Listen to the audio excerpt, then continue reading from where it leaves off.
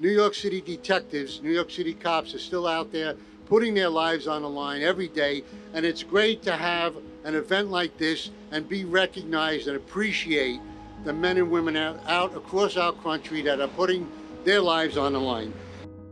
And what we have now throughout the United States is a pandemic of crime.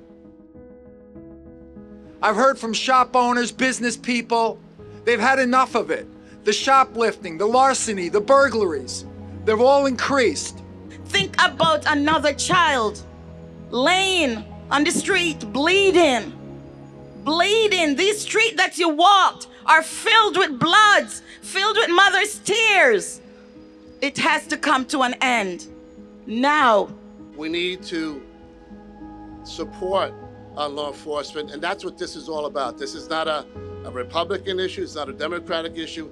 This is an issue to support our law enforcement, because without law and order in our cities will not survive.